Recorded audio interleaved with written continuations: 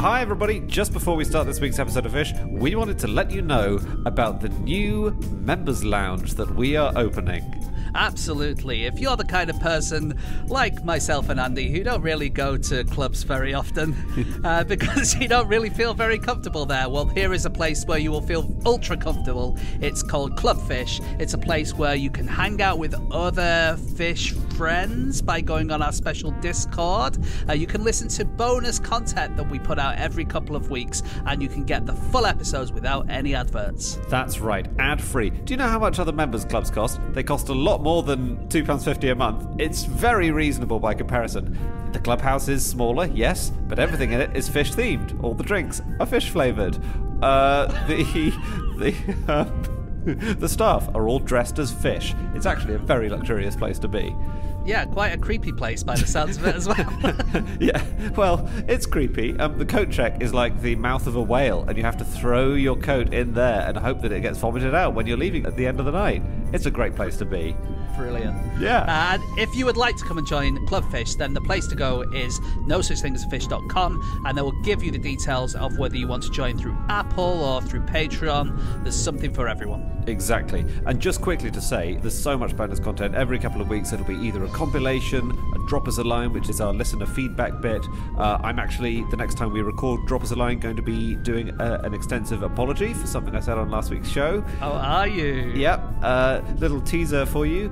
I mentioned a small town in Boston on last week's show, and I said it was called Scituate. I had a hunch it might not be, but for my joke about where the place was situated, I had to say it like that. And anyway, about half of Massachusetts has been in touch saying it's of course pronounced... Whoa. If you want to hear how it's pronounced, then you have to join Clubfish, and you will hear in the next episode of Drop Us a Line. That's right. Okay, thanks very much, everyone. On with the show. On with the podcast.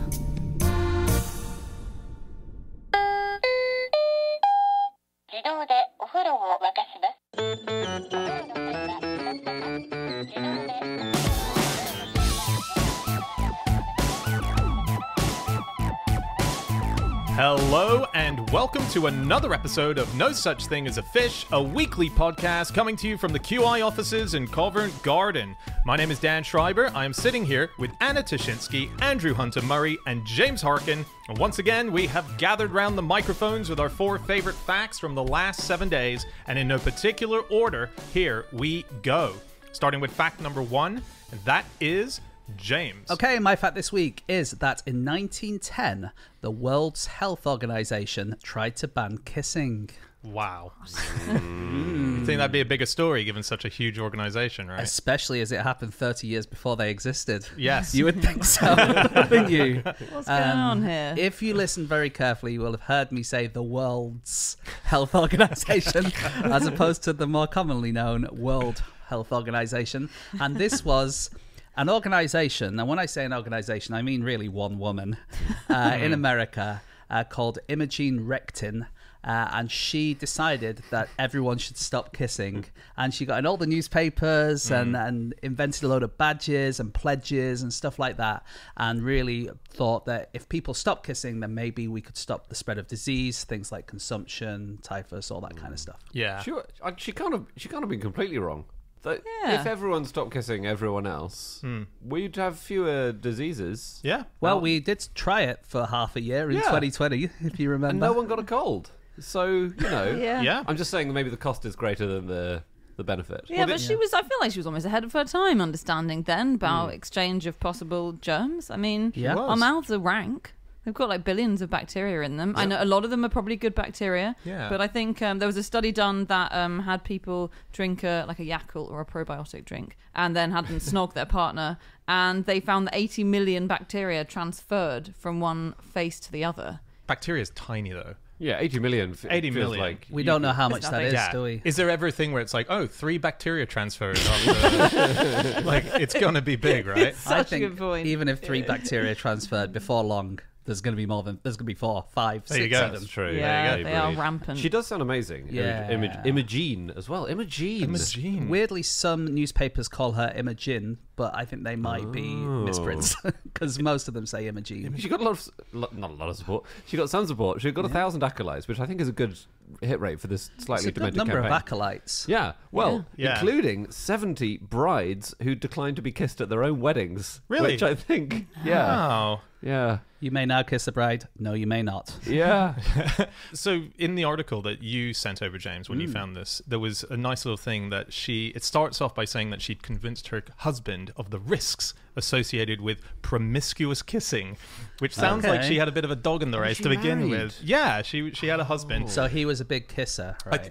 I think what it sounds like, reading further into the article, is that kissing on the lips and kissing generally was much more what you just did. If you had parties at the house, everyone would kiss each other on the lips. Women would kiss each other. Men would kiss men. In 1910. That's my party. That's what her husband was telling her anyway. First of all, the keys go in the bowl, then we start kissing, and then we'll see what happens. Yeah, I don't think men were snogging each other that much. By 1910, there have been phases when the kiss has been in, but I think her husband was spinning a I did yarn. just throw that in, I have to admit. It definitely guessing. said women were kissing women. I thought, men should be kissing men then. I was in France recently. I was in the south of France, and I was in a particularly kissy region. Oh, yeah. It varies from region to region. I think Yes. I saw some people kissing 4 times. Yeah, But there's Definitely. more. Bang, I think, Way more. I think you No, do get. There are 5s, definitely. I've had a Way good more. 5 or Tell 6. me where there's a way more. You've had a 6 Yeah, kiss. I Come lived in on. France for 3 months with my grandmother in 2003. I've had a 6. You start counting when it 6. 6. I've had a 6.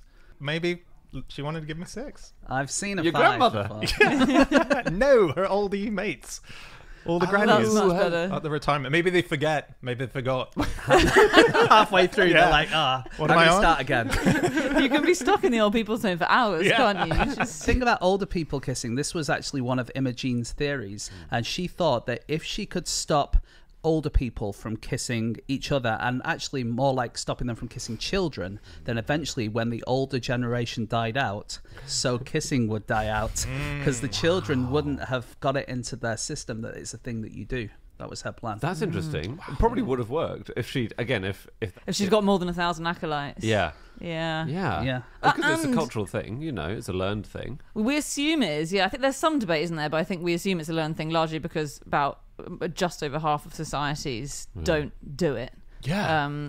So the number is 46% do it of cultures that were looked at to see whether lip-to-lip kissing was a thing. But what's a culture?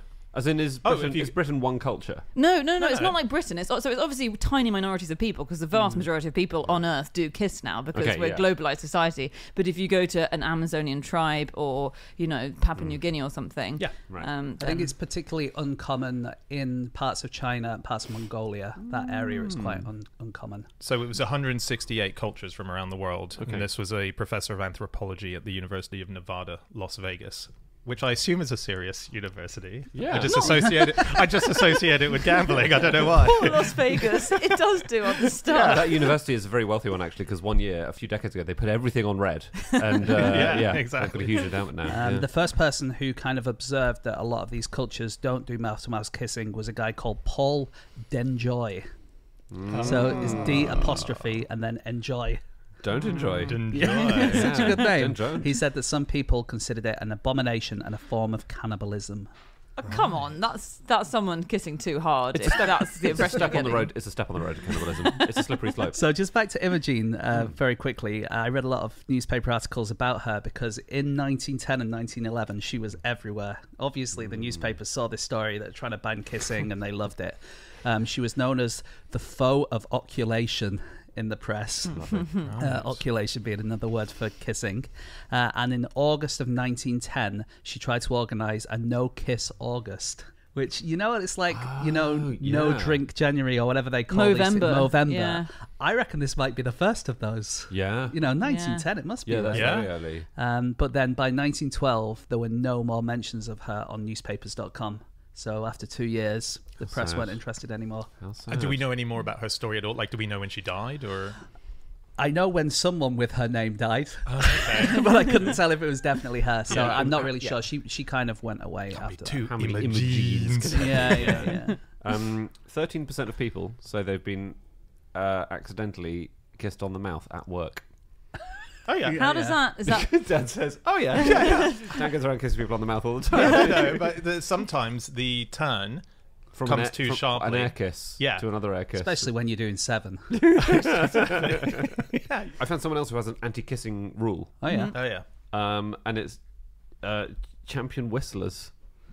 And specifically one champion whistler, who's a guy called Christopher Ullman, who I think has won at the International Whistlers Convention. And there are, lots of different kinds of whistling. And he says he has a no kissing rule for 24 hours before a performance. Interesting. Yeah, well, he must have a lot of groupies, whistling groupies. Yeah. He sounds great. He says it makes your lips mushy, kissing before a performance. And so he doesn't lick his lips, which I'm very impressed by. God, that's amazing. How they must be dry, parched and dry by the time he's whistling. But then they must be like a solid whistle, right? If you've got dry lips, I think it's very hard to whistle, isn't it? Is it? What does he say, Andy? I don't actually know how he moistens them. I've only got other details like he can do Mozart's oboe concerto, the oboe part, but whistling. Okay. Which is hard. I think most people can do any part, right? Yeah, most people can whistle any tune. If it's a tune, it's whistleable. The problem is none of us knows Mozart's That oboe piece. That's concerto. a good point. That's a very good So when point. his stooge in the crowd goes, I bet no one here can do that. And then he does it, and everyone's like, "Is that that? Yeah, exactly. What's that?" Better to do a plane engine though, or a drill, or Something that doesn't sound like a something whistle. that doesn't sound like a whistle. Yeah. Exactly. What would the point? What was that? It was a drill. That was Beethoven's. All right. Well, we've just casually driven by this guy's whole career. No, but it's interesting because how would Sorry, you? it can't be his career. It's unclear. It's unclear. I know he's got all these groupies, but really, you make it living out of that. They asked him in this interview if his family gets sick of the whistling, and he said, "I actually don't whistle around the house very much. Random idle whistling is very annoying." Yeah. Wow, that's someone's told him that a lot of times.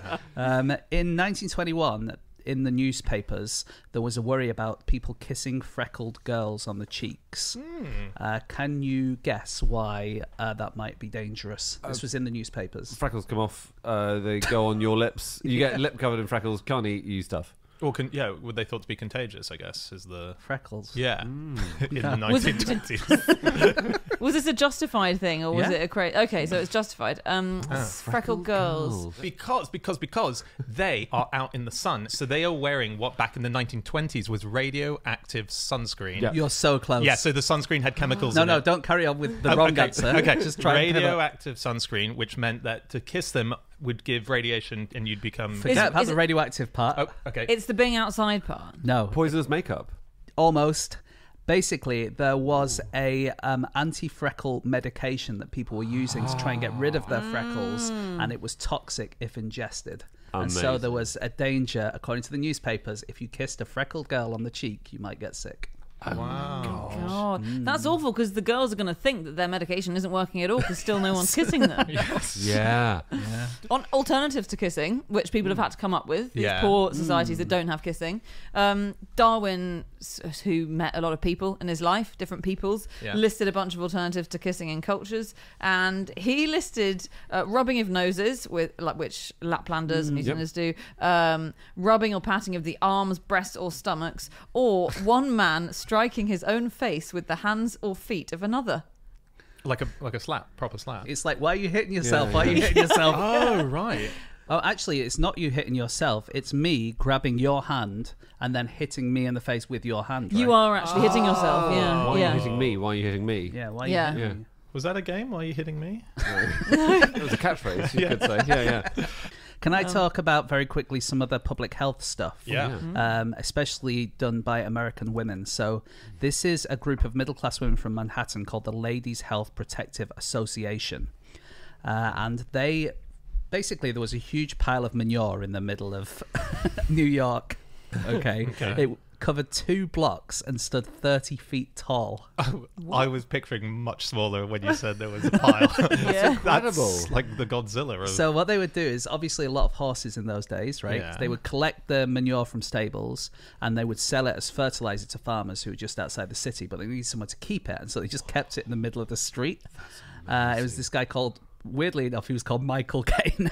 Cool. But Caine as in Harry Kane with a K. But anyway, Michael Caine had this huge manure pile, and he was making loads of money. He was making $300,000 a year, which today is about $8 million from this manure pile. And his brother-in-law was a New York State senator, so everyone thought there was nothing they could do about it. Right. Anyway, this Ladies' Health Protective Association came along and did a court case, and amazingly, they won it. They basically called it a nuisance, and by the law, that there was no way that he could get around it because of this technical thing they called it. And not only that, the Board of Health denied any permits for any manure dumps in the whole city. So that's why, if you go to New York now, there's not a 30-foot pile. Of I've manure. always wondered why there's not. Exactly. God, that's mad. And this group then turned to spitting. They turned to stop spitting. Oh, yeah. Right, Okay. and that was when New York became the first city in the world that banned spitting. Well, isn't it true that in the middle of Central Park there was a massive reservoir of spit? So it's disgusting.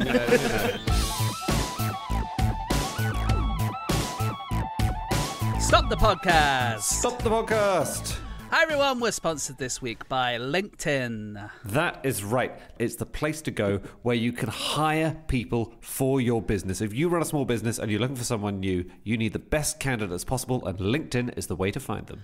Absolutely. Let's say, for instance, you are a political party in the UK. You're looking for the best candidates to become the leader of that party. You could, for instance, just get your colleagues to nominate them and then send them to a few hundred Tory members. Oh, I've said Tory. Oh, I've given it away. What we're trying to say is, LinkedIn, maybe it should be rolled out to other hiring places. Absolutely. Because the thing is with LinkedIn is they have this amazing thing with screening questions where you can just get exactly the right person for the job every single time. Yes, you add your job, you add the purple hiring frame to your LinkedIn profile. It helps you find the qualified candidates you want to talk to faster. Exactly. If you want someone who has the right skills and experience, you can definitely find them on LinkedIn. And if you go to linkedin.com/fish right now, then you can post your job for free. That is right. Post your job for free at linkedin.com/fish. You will be able to post that job for free. Terms and conditions apply. Okay, on with the podcast. Okay, it is time for fact number 2, and that is Andy. My fact is that after King Charles I was decapitated, he was recapitated. You just made that word up. Yeah. So, King Charles I, only king who's ever been executed. I guess loads of them have been killed in battles and things like that. But it was in 1649, and it was just after the English Civil War. And obviously, huge move, you know. Big old move. Big deal. Political Big deal. chaos, Yeah. But the king's body basically had to be seen, and the authorities, the sort of Republican authorities, wanted to say, look, he's definitely dead, and he's not coming back. So they employed a surgeon after the execution to stitch the head back on. And I would have thought that if I'd have seen his body without the head, that would be even more proof that he wasn't alive. Definitely. what a good point. It What a sort good of point. looks like he was kind of coming back if the head that's meant to be off was suddenly back on. Anyway, I should say quickly where I got this from. I've been reading a book. It's actually from a novel. It's called Act of Oblivion. And it's all about the hunt for the regicides. Is it by Thomas Harris? No, it's by Robert Harris. Robert Harris. Yeah. And so basically, and it describes in incredibly gory detail the death of the king and also the death of the regicides, who are the people who signed the death warrant and all this, and who really put through the ringer. Yeah, this is, we should say for international listeners, they didn't put them through the ringer as soon as they'd killed the king. It wasn't like you've executed the king and now we're going to execute you. It was when the restoration happened. So there was a brief period where everyone was pro killing the monarchy, Like 10 and then years. sadly, after a decade, monarchy came back, and then all the regicides got hunted down. Sadly, Anna says, sadly, From monarchy came back. Perspective of a Roundhead, I was adopting the character of Interesting. Oliver Very Cromwell. interesting. So I don't know anything about Charles I, having not grown up in this country. So I am one of these foreign listeners, as it were, that you mentioned, Anna. And it struck me that what a big deal it was to kill the king off the back of a trial, because there's all this stuff, and Oliver Cromwell is a name that is very much part of the decision to bring him to trial and have him executed. Almost He is again almost- a key player. Yeah, and the story gets quite gruesome when we talk about what happened to him and the others some 30 years later after the death. Only 10 years later. Oh, sorry, 10 So- years later. Okay, so 1649, Charles was killed. Yeah. So, and then recapitated, right? 1650, I think is 8, Oliver Cromwell died after less than 10 years in office. And then 2 years later, the monarchy is restored, 1660. Then, at that point, Oliver Cromwell is dug up Yeah. and decapitated. Yeah. So both Charles and Cromwell had a head-altering situation. They should have switched After them that, round. they should have- It's Freaky Friday, yeah, kind that of. would've been Friday. It was his son, was it King Charles II, who was a direct son of So Charles Charles I, the Fir- who yeah. then was the person in charge of the king. monarchy once, The person in charge of the monarchy or the king. Well, it's surprising that it disappeared for 11 years. I mean, that is a pretty big Yeah, deal. It wasn't just yeah. overthrowing the monarchy, it was overthrowing all of the monarchy. It was a Yeah. big deal. It was one of the biggest things that's ever happened As in a- England's I'm history. just saying, as a foreigner, you don't follow. Sorry, we're up to date on Charles I. You have lived here for about 20 years now. I feel like you should at some Yeah, it point. should have been as I was coming to immigration. Did you not have to do an exam to get into the UK? No, I'm British. Well, do you want to know something really interesting? It's not in a lot of the citizenship tests, Is or it at not? least a couple of years ago, Really? there was a really good article Shouldn't on. it be question number one? There was a really good article on History Today about how it wasn't in the test for new immigrants. There was nothing about the Interesting. Civil War, anything like that, and missed that whole period. And someone asked immigration, why isn't this included? And they said the wounds are still too fresh.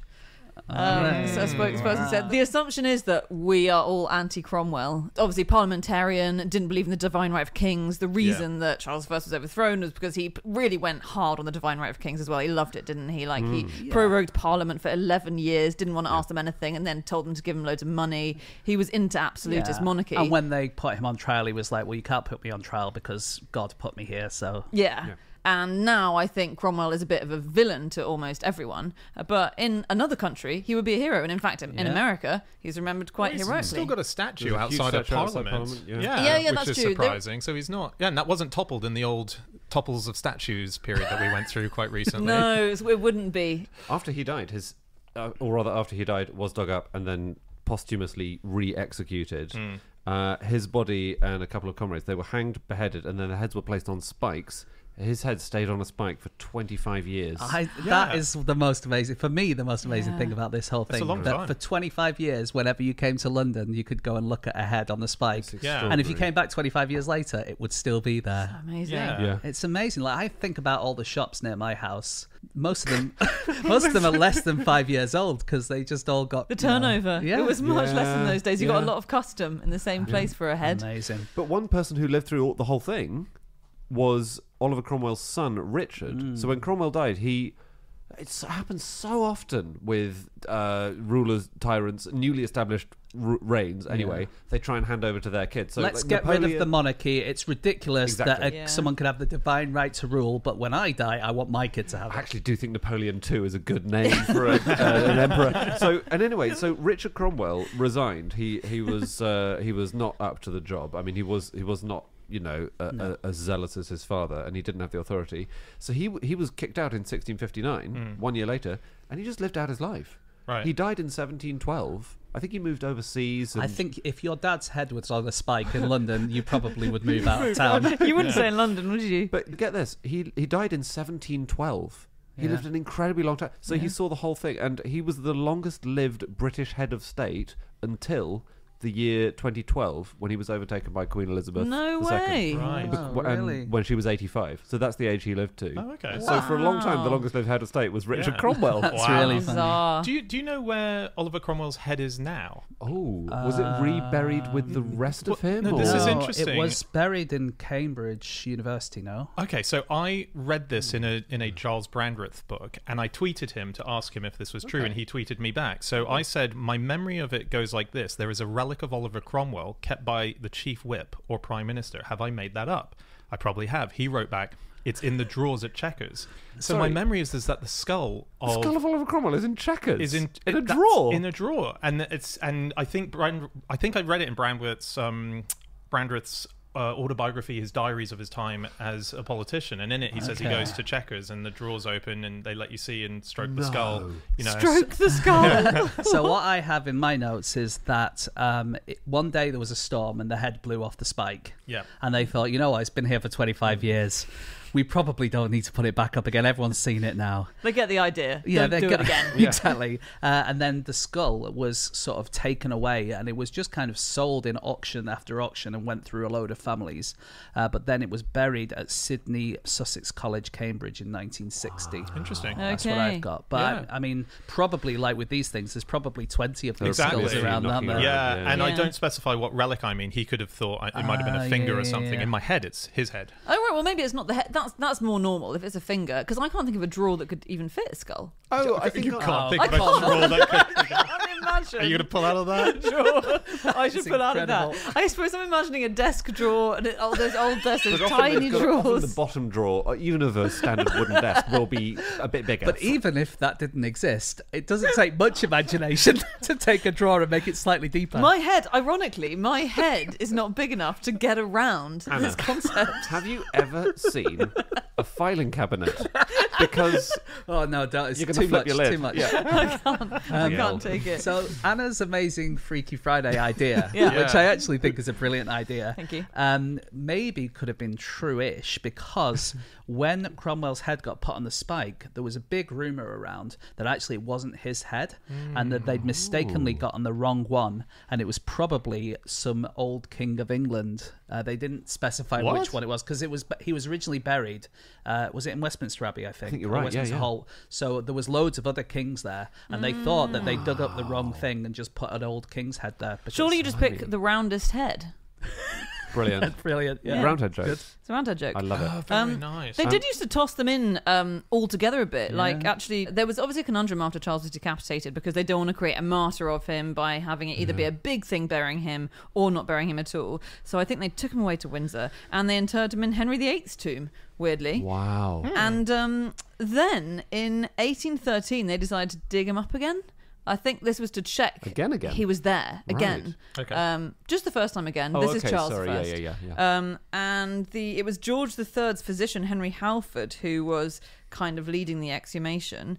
And he ended up with Charles's vertebra and some beard and some of his teeth, which is, some beard. I'm surprised the beard is still Lasts. extant after all that time. Yeah. Yeah, that seems weird, doesn't Strong it? How many Beard. years are we saying? Yeah, well, this was 1813, 100 so it's 160 160, years, What? Long time. So he says that they went, it's not worth opening the coffin again. Do you mind just keeping these?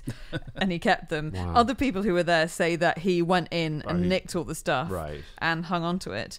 But then his grandson returned it. It was the 1890s, and he went to the Prince of Wales and said, well, look, we've got these bits of Charles I. Do you want them? The story, the QI facts that we always say about this is that they used the vertebrae as a salt holder. Oh, really? Yeah, so if you ever went for dinner at Sir Henry Halford's house and you wanted some salt, it would be a little dish, but when you looked at it closely, it would be part of his backbone.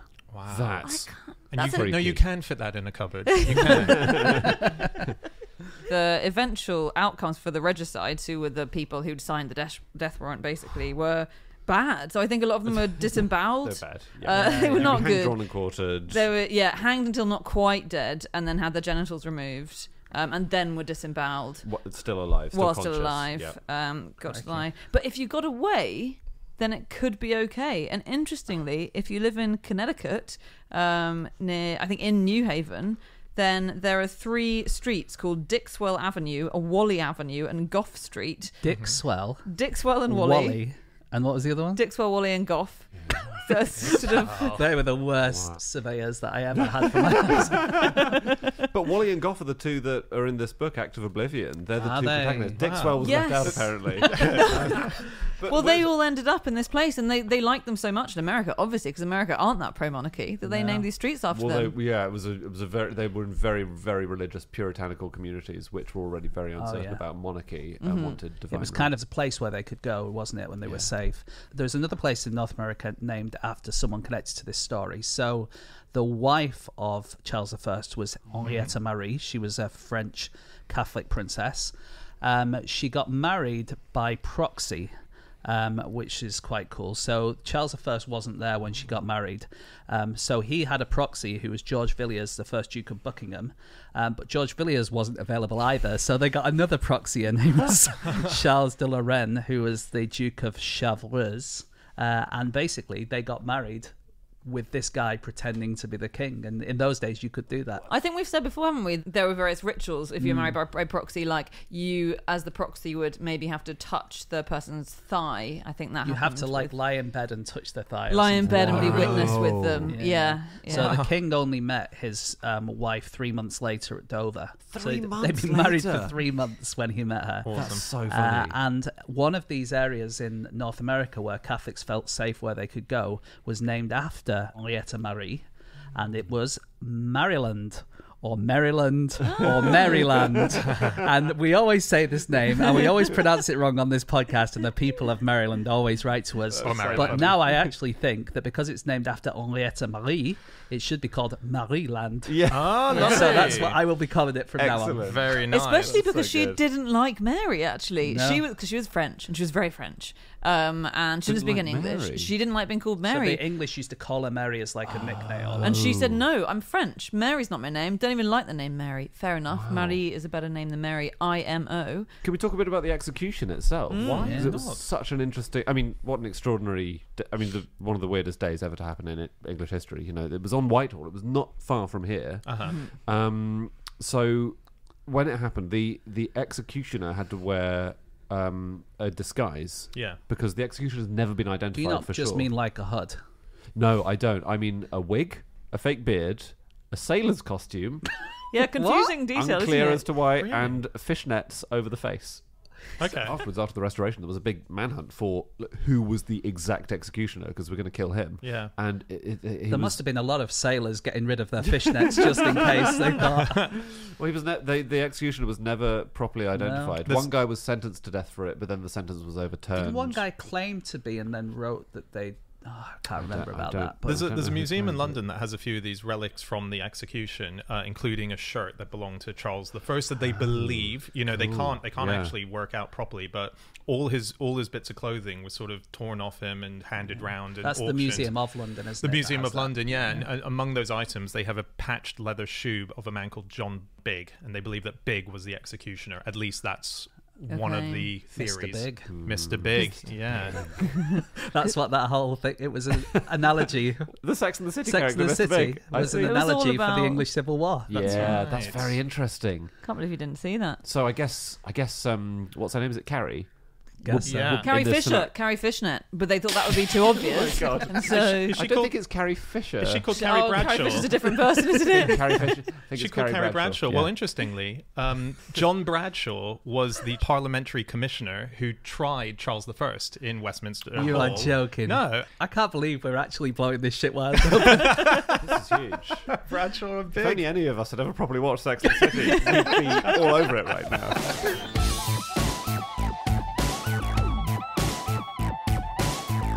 Okay, it is time for fact number 3, and that is Anna.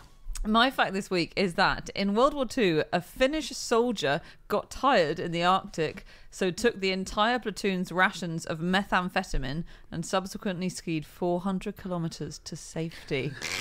Extraordinary. The power of uppers. It's insane, the story. It's a really insane story. So this is a chap called Aimo Koivunen, and it was a time when Finland was at war with the Soviet Union. It was mid-Second World War. Finland was sort of on Germany's side, war with the Soviet Union, and he's fighting in this very cold area with his platoon, and he had been tasked with keeping his entire group's supply of Pervitin, which is meth. And it was so crucial in the Second World War. Everyone was bloody taking it. And he was really, really tired. And I think the Soviets were coming and chasing them. And he was told to lead them, to make tracks and lead them away so they could escape. And he was at the front. And he said in his memory of it that, so implausible. He said, especially because first of all he said, I didn't want to take them because I was kind of against that. I disapproved of drugs. So I tried not to. But then I got so knackered that, look, I just tipped a pill into my hand, what I hope was a pill, but I was wearing mittens, and so quite a few came out. Turns out all 30 of the pills came out, and then because he wanted to hide what he was doing from his comrades, he just ate them all. Well, you're being shot at. It's stressful. I'm sorry, stressful. just eat them all. Have all the Tic Tacs, basically. You know? Yes. In the snow. If you pour a lot of Tic Tacs in your hand, let's say you only want 2, but accidentally 5 come out, you're not going to put them back in the Tic Tac. Exactly. No, especially if you're being shot at. As I usually am when I need some Tic Tacs. Just drop them in the snow. Anything. And then it goes Sonic the Hedgehog, because suddenly I know. I was he thinking. just eats this. I was thinking of and Popeye when Popeye yeah. has the spinach. Da-da-da-da-da-da, bang, bang, and it suddenly. He turns into a mutant, absolute he basically, as it goes, he received the hit in one swoop.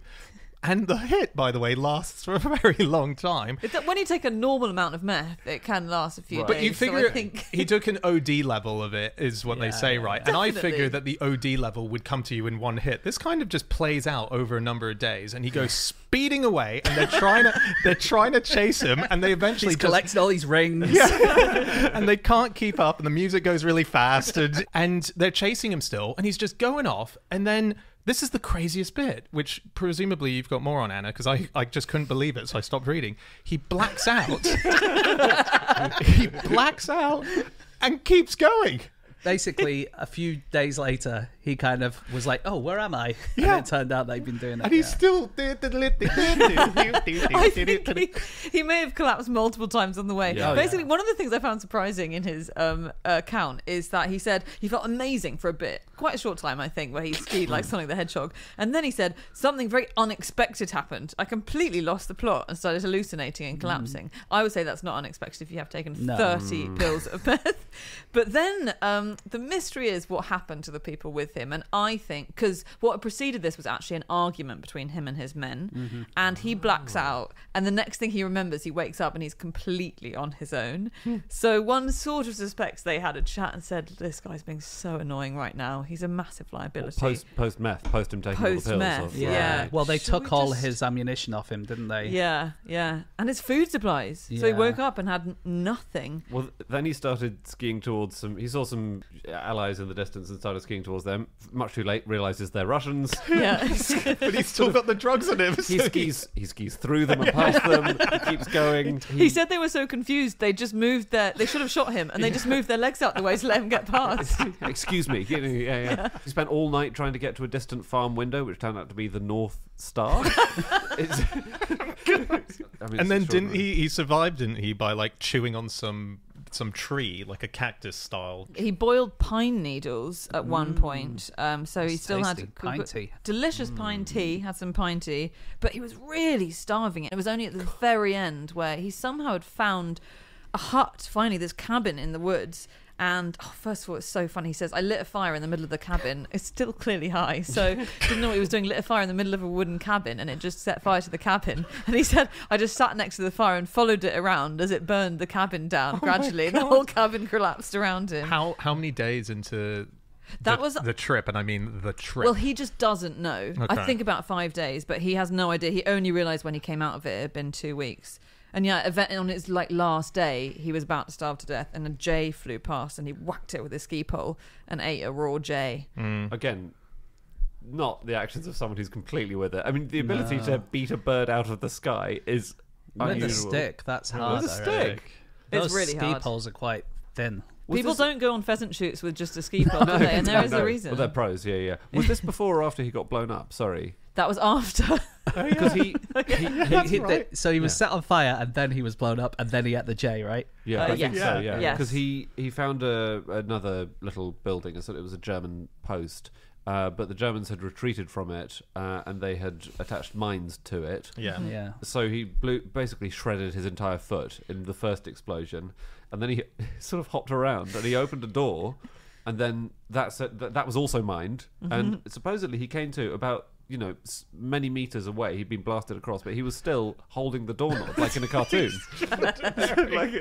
It's the most extraordinary story. Do we think true? I can't imagine any of it's true. I think he was sitting at home. Because we knew he was anti-drugs, right? Maybe he's come up with all this as a don't do drugs story. Yeah, this is big a bit of whole, propaganda. This is like a Finnish 40s talk to Frank thing. Yes, I think we know because we know from his associates Yeah. that the first bit happened and the last bit happened. But I suppose the only account we have of the in between bit is his. With a guy with a lot of drugs in his body. Yeah. That's all we've Yeah. got. But yeah, But he must have had a shredded foot, right? Yeah, And he must have been holding a doorknob. must have had a bloody ski pole with him. Oh, dead He Jane. just kind of looked at all these things and like, right, I'm gonna have to make a story up about these. But anyway, somehow he made it. I mean, eventually he was found by his allies, who were the Germans or the Finnish, and taken to hospital. And Apparently, his heart rate was still 200 beats per minute at that stage. it's a lot. It's a lot. It's incredible he lived.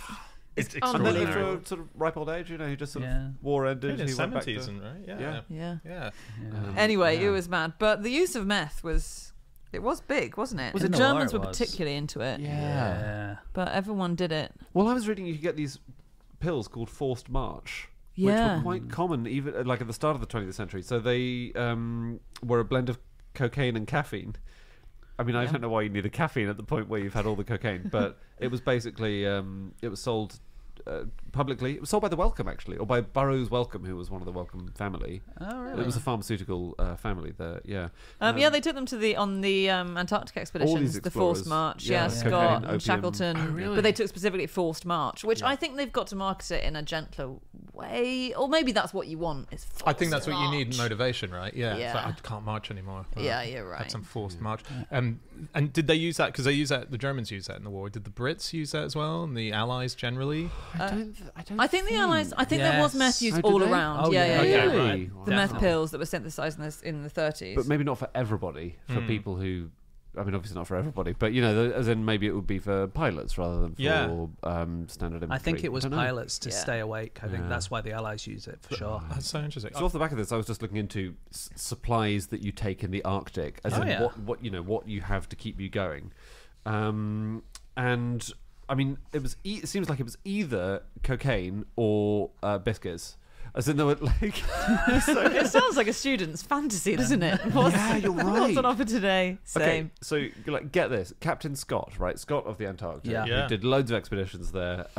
He took some specially made biscuits, which were glucose enriched, and they're made by a firm called Huntley and Palmer. But he set off with digestive, rich tea, petit beurre, fancy lunch, ginger nuts, as well as emergency Antarctic and small Captain biscuits. And later in his trip, he got resupplied with more biscuits. Cool.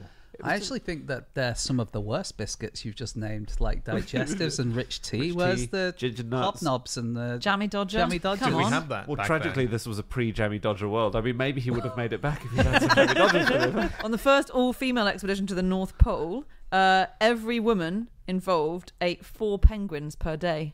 Wow. They don't have penguins did in they- the Arctic. They brought their own penguins from penguins. the Antarctic to the Arctic solely to mince them up and eat them. Yeah, they're cruel, and that's why they haven't sent women back to the North Pole. No, this is, of course, biscuit penguins. They were sponsored by McVitie's, and so McVitie's provided them with, hard to nail down the number, maybe, but thousands of penguins, I believe. And one of the women said they were told to eat 4 penguins a day. Interesting. According to the biography "Frigid Women" by Sue Riches and Victoria Riches. Brilliant. Right. So this was 2 of the women who went on it. They were given 6 biscuits per person per day for the expedition. Oh, really? Maybe the person who I read, they got their biscuits nixed before they gave them to her. Yeah, Told that them could was be just it. 4. It's interesting because that many, it must have been loads of days they were travelling. It was a relay, so it meant that 4 women at a time were going, and then they would be airlifted out, and the next lot would be airlifted into wherever they were. That's cool. Yeah. Yeah. I was Yeah. thinking you could wear the biscuits as a kind of extra layer of warmth, but maybe Where maybe the not. biscuits? Well, you could make it because they're quite flat, aren't they? You can kind of make it. Penguins, You yeah. could have a waistcoat that was lined with penguins. And that actually, would- they're 2 biscuits, and in between there's like a little bit Yeah. of chocolate or something, Mhm. right? What, that- insulation, you're insulate, thinking? yeah. Exactly. Where the it just sounds like you're one of the members on the trip who misheard where are the biscuits. You've emerged covered in penguins. What year was this, by the way? It was 1997, and so I've got a question for you. Yeah. Remembering that it's 1997 and Yeah. they're British, and Yeah. thinking what was happening in 1997 at the time, Yeah. what do you think the newspapers nicknamed them? the Something to do with Tony handovers. Blair. Blair's frozen women. Go away from politics. Oh, go into culture. The Spice Girls were big. And they were in the Arctic. Yeah, so Cold frozen spices? No. Wait. Say it again. Say the ingredients. The Spice Girls were big. Yep. They're going to the North Pole.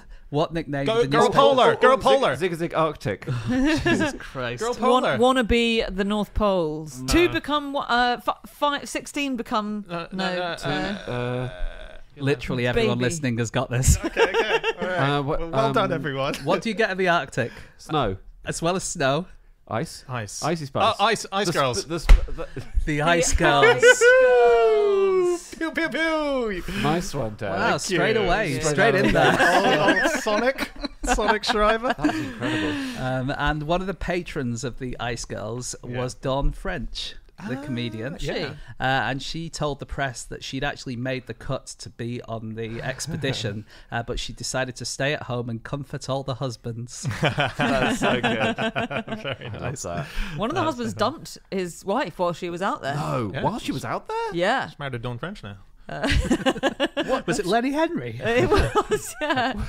No, this is Anne who had triplets and she'd never had any experience before. She's this amazing explorer Anne now. Daniels, She'd yeah. Anne Daniels, never done anything before. But she, when they finished the expedition, all the other women had letters from home and she didn't have one. And it was a sign that her husband had decided Oh my to divorce her. god! Oh, Let's God. hear about Rosie Stancer. Is she one of the... She's one of the Arctic, one of the frigid women, as the book has it. So she was on it. So get this, she's I think she's quite posh. Like her Posh ice. posh ice. Brilliant. Brilliant. So and she like Anne Daniels, she went on to do a load of other expeditions. She did the Snickers South Pole solo and the Mars North Pole solo. So these are all chocolate and biscuit sponsored. But her grandfather was also a wannabe, thank you, explorer. He was the 4th Earl of Granville, right? Yeah. And he wanted to be a polar explorer, but he was thwarted. Can you guess why? It was something about his body. He had a weird sort of inner ear thing that whenever he wanted to go north, he always went south. That's a very creative one. Better than what I've got. Shall I tell you? Yeah. Yeah. He was too tall to Really? go to What? on an Because you Arctic hit your head on the top of the earth. Because he wouldn't fit in the tent. He was too tall for the tent. So his feet would be sticking out. Yeah, and that would obviously kill all the men in the tent with cold. Could he not do like the kind of the embryo position? Hunch up a bit. hunch Yeah. up. He was. I mean, maybe this was an excuse and it was his personality, but he was told he was too tall to fit in the expedition tent. I'm We only could- 5'8". No, too tall. Could you get a bigger tent? Yeah. No, they don't exist. Like hobnobs. Can't bring something that doesn't exist, mate. I can't believe you just called the fetal position the embryo position. I know, I couldn't remember. Embryo position. Yeah. We've got a phrase for that. Jeez. So I read a story which is that Anne Daniels, mother of triplets, one of her things to keep her going was to just say her kids' names over and over again out loud. The triplets just repeat their names. Baby ice. But they had very near-death experiences. It was so hairy. Scary ice. Oh, Jesus. Okay, let me just. I've crossed off 3. We've got 2 more to get. Yeah. Done posh. We've done scary, and we've done Baby. baby. So that Yeah, leaves sporty. sporty Sporty. and Ginger. Wait. They didn't take ginger nuts. They took the penguins. Yeah. Damn it. They're all sporty. Okay. But yeah, the daughter rung her mum to say, hey, I'm doing this Arctic expedition. And the mum says her daughter invited her. The daughter says she definitely didn't invite her mum, but her mum decided to go. But they both fell through the ice at one point. So the Arctic moves. I didn't quite realise how much Yeah. when you're exploring. It shifts and moves and the ice was creaking and they're wearing skis and they both fell through the ice and had to like swim in skis. What? And she said she just remembered while also towing these supply wagons. They all had a supply wagon they had to tow And they behind them. survived?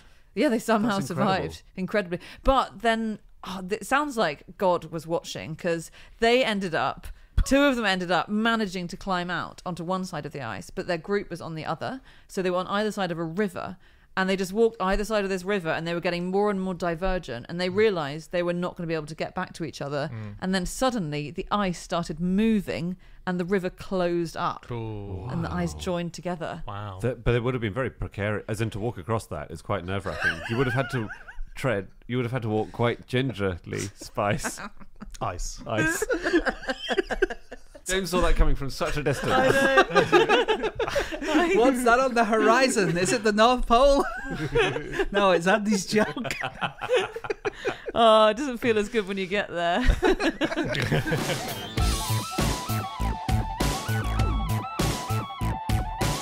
Okay, it is time for our final fact of the show, and that is my fact. My fact this week is that the crowd science expert who designed and mapped out the queue is called Professor Keith Still.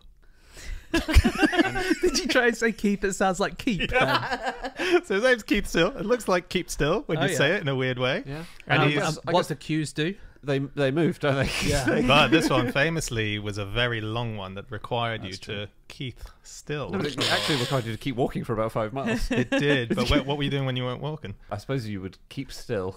That's Like right. they you would. always say, Keith Still. Oh my God. This is the queue for Elizabeth II. This is the passing of the Queen. There was this extraordinary queue that lasted somewhere between 5 miles onwards. And if you were in it, if you were someone who came to London to be part of it, you could be waiting between 9 and 24 hours to eventually get to the front of the queue. Professor Keith Still is someone who You can helps. say his name normally now we've done the fact. It's okay. We've explained the joke, which just really almost hurt. works. Now let's just call him by his name. So he is from Burton and Kendal in Cumbria, and his job is a crowd scientist. So for the last 30 years, he's been doing this as a job, and he was the person who was in charge of creating a line that was going to be one that meant that people felt safe and that they had toilet stops along the way, and he had to, and medical assistance, and he had to devise it for something that was twice the length. Where would it have gone? I don't know. I'm not sure if Into we were the ever... English Channel. When you drop into the English Channel, Well, because they did stop it at one point, and they said we're at capacity, so they didn't use the proposed route. But then what they had was a pen where a sort of secondary queue started, where you could then go from that second queue for the queue. queue for the queue, exactly. God, I remember that happened. I didn't go clubbing very much as a student. But You astonish us. no, it's true. But there was, I think, partly because one of the first times I went, You were too. Your friends said you were too tall, didn't they? Yeah, the apparently club had a very low ceiling, and They always do. yeah, I would have hated it. No, there was a club called the Bridge, which was you'd go to, and there was you'd queue up for ages, and I did queue up for ages, and then I got in, and it turned out that the club I got into was actually a queue for the actual club. No. That was it. Yeah, there was this whole, and it had a bar and everything, but it was basically the queue for the Bridge, as in you'd get given a ticket, and when they called out certain tickets, you could go into the actual club. But I queued for about 40 minutes to get into the queue club, You which must was feel like rubbish. an absolute chump. I've been to the Bridge multiple times. I don't remember the old double queue. Oh, But well, Anna probably walks up to the front and says, "I'm Anna Szynski," and yeah, they they let me in the back and usually. you're DJing. Yeah. It is actually cool. quite impressive, the statue. level of standing. All right. So Yeah. I hadn't really thought about the fact that you would be actually standing up, because you are constantly moving, so you can't really sit down. You were standing up for 24 hours. And lots of people needed medical treatment. 291 people needed medical assistance just on one day, with 17 having to go to hospital. Mm. From I mean, it's a lot. dehydrating and fainting. It is quite a Of lot. course, they could have just not had a queue.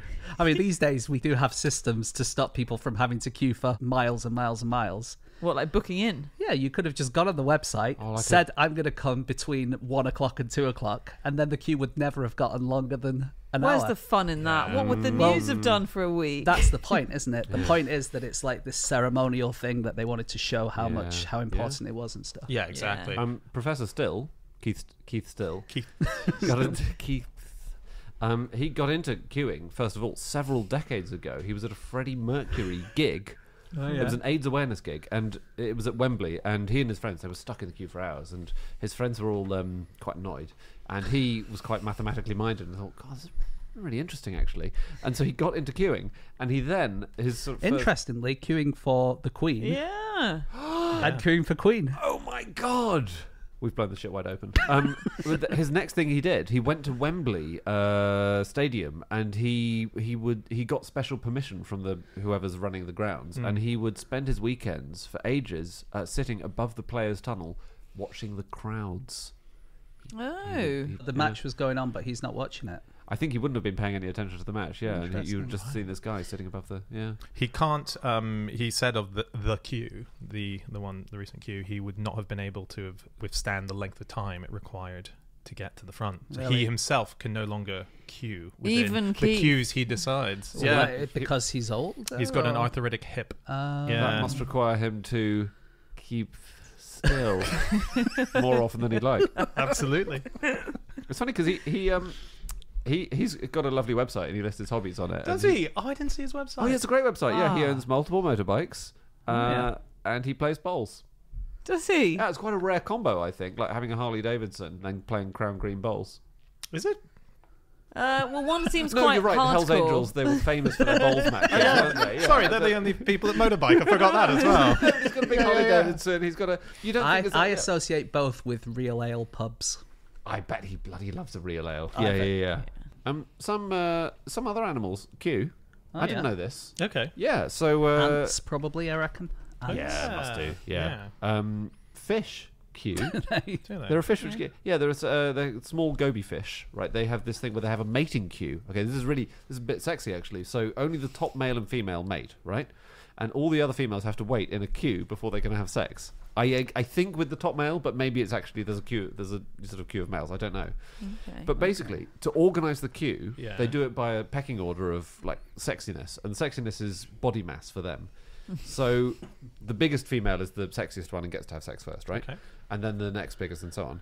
And they can measure. You know how in school you had to line up for fire drills and things with a height order? Yeah. Okay. Well, we did, yeah. Were you not too Yeah. tall for that? I was always left to burn, weirdly. So, but the fish can tell their body mass, right? So if the difference is 5%, more than 5% of their body mass, like between one female and the next, they will queue neatly, right? And because they know who's bigger, they can see. Well, because they've all got scales, haven't they? Brilliant. But if the difference is smaller than 5% between two females in the queue, the smaller one will try and queue jump. And we'll sort of say, there's enough. It's a small enough difference. I think I could do it. Yeah. And then the bigger one will drive it out of the group. We'll sort of force it out of the queue. They'll have a fight. Right. What if Yeah. during that fight they both lose weight? This is what they. Okay, No. Okay, it's similar to that. Smaller fish will sometimes adjust their own size. They will lose weight to avoid presenting a challenge to the fish that's bigger than them. So they don't get in a fight and they don't queue jump. They say, right, I'll just shrink my own body How so do they that do I'm. that? I guess they don't eat for a while. Oh, in the lead up to the queue, not as in okay. Yeah, Not yeah. not on the spot. They can't do Yeah, like a they can't special do it, like, they can't, like, shit cut off a everything fin. else. Yeah. No. Famous queue when McDonald's opened in Moscow Oh yeah. in 1990. People queued for 6 hours to get a McDonald's. They served 30,000 people on the first day, and one Big Mac cost 3.75 rubles. Okay. And a monthly wage was 150 rubles. So that is the equivalent today of a Big Mac costing £52.78. That's it. Wow. Yeah, and people queued for 6 hours to get that. That's because if someone tells you it's that expensive, you think it must be worth Exactly. Yeah, there was 700 seats inside and 200 outside of this this McDonald's in Pushkinskaya Square. And so 900 people, that's about the same as the Globe Theatre. It was the largest McDonald's in the world until McDonald's left Russia. Wow. But in a sense, isn't McDonald's really the theatre sort of space for Keep going. You'll get. you know, there. it's like the I've got no idea where Well, you're it's going. like- I'm wondering where you're going I with believe in him. this. I believe in him. it's sort of He can do this. you know what do you see at McDonald's late night? You see drama. Yeah. You go to a McDonald's, all human life is Yeah. there, kind of like a theatre. Macbeth is a Macbeth. I love Tribute. Macbeth. There you There go. we go. So much there for you, Andy. That was what you were going for. I feel like I did a lot of work in the midfield there, and then Dan just slotted it home. I'm the happy sharer of your jokes. We did on QI once that the way we load aeroplanes, is totally wrong. So you know when you're waiting for a plane and they say, if you're in rows 50 to 70, please come forward now, and they load from the back first, which seems to make sense. Yeah. Well, actually, that's the least efficient way to do it. It's way more efficient just to say, everyone randomly get on the plane. Go, go, go! Run for your lives. Close the door in 4 minutes. Go! You mean the EasyJet system? Leave the kids. Go! Well, the great thing is if you have kids, you get to the front of the queue. Yeah, although that That's, is one of the best ways to do it, is to make sure the slow loaders, i.e. people with kids, Yeah, get on first. That's why they do it, I guess. But yeah, someone studied it mathematically and realised that loading from the back is actually slower than doing it randomly, because people bunch up and they block each other, Yeah. but you're not loading the empty spaces. And actually, one really good way to do it is do window seats, then aisle seats, then middle seats. Oh, and vice cool. versa. That's mad. Cool. I mean, it is an insane way of doing That's it. insane. Because you're with, let's say you're 3 people going on a plane, a family. Yeah. All right, Just dad first. Yeah. Now the 4-year-old on their own. Okay. Families aside, I do think that is a cool way of doing it, because then everyone's slotted, everyone goes to the end of their row where the windows are, and no one's faffing about in the corridor bit of the plane. They're not doing it on purpose, Andy. They just need to get their bags into the... I'm not sure the window seat knocks that out, because you still need to get your bag into the top bit. Well, I think the key thing to do is everyone just carries the bag with them and just holds it in their arms until the plane's taken off. Then you can put it up in the racks above. I don't think you're allowed to hold the bags in your arms, especially if you're on a emergency exit seat. Yeah, that's true. You've got to put that under your feet, I'm afraid. Okay, Onto the seat in front of you. Yeah. Anyway. Oh, well, don't fly. I think anyway. I was reading a website called Line Logic, and they specialize in looking at public guidances and line management solutions. And so they go into businesses and try and sort out how they can best manage their crowds and stuff. Right. And they say that the word faffing directly relates to the idea of getting to the front of a queue and then waiting for that person who's just in front of you, who's paid, to sort of gather their things together. The faffing that they do of sort of like putting their wallet back and stuff. Well, like that's the first instance of the word faffing. It's what this website says. So what is this website? Who are these people? It's Line Logic. What are their credentials? I'm back them. That's great. But they say that faffing time takes roughly 3.17 seconds. That's the average faff that you'll have. Mm-hmm. Yeah. That's plausible. Yeah. Because, you know, you can pride yourself on being a non-faffer once you're at the front of a queue. Yeah. Like, right now I've got my wallet. I'm ready to put the card away. I'm ready to grab the thing and go, you know. Yes. Or you can faff. Yeah. Yeah. I wonder which you are, Andy. Yeah. I pride myself on my non-faffing. Really? Yeah. Really? Oh, you guys were expecting that. I see. Yeah. It felt like a weighted survey when you explain the difference between the two. No, because they do say some people are absolutely awesome and they always know exactly how to leave a checkout. Then you get these complete arseholes. Yeah. Well, I panic I'm annoying the people behind me, basically. Yeah. So I think time when you've finished your transaction feels, you know, longer to you. You think, I agree. God, I often I've been rush here off for without ages. my shopping. I'm scared. But I feel you're the type of personality that would want to make sure that was acknowledged, and then so you would somehow waste the person behind you's time going. Wait, why am I no worries, getting out of your way there so quickly. Oh, just don't worry. Just another day being a hero. Yeah. I reckon you'd just go beep. Yeah. Oh, 3 seconds 24. Very good. Enjoy that extra second I've saved you.